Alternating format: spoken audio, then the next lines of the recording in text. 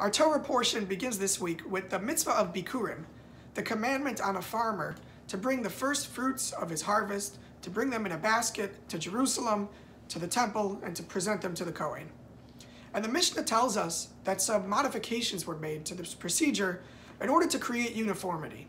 That some of the farmers were literate, some of the farmers were illiterate. Kadesh lo levayish, in order not to embarrass any of the farmers, some changes were made to the proclamation so that none of the farmers would feel embarrassed. Nevertheless, the Mishnah tells us that the farmers came bringing different baskets.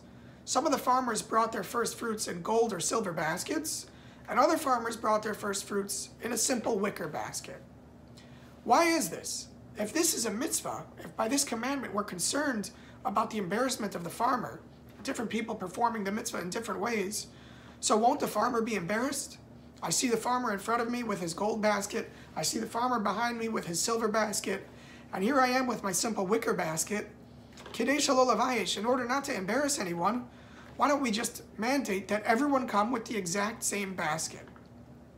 I heard a beautiful answer to this question by Rabbi who explained that while the farmer who comes with a gold basket or a silver basket certainly has what to be proud of, that he's bringing gold and silver to the temple, the farmer who comes with the wicker basket, he can be proud as well, equally proud, just as proud as the gold and silver baskets.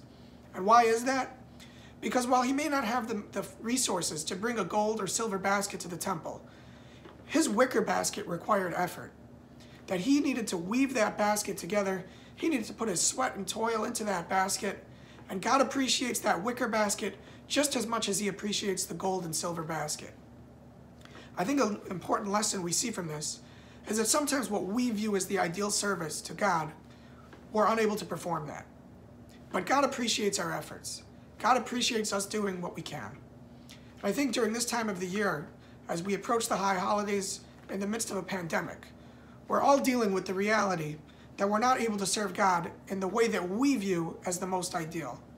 That our high holiday services are going to look a little different this year, and many of us are even going to be staying home because we don't feel that it's safe for us to attend the synagogue this year for the high holidays.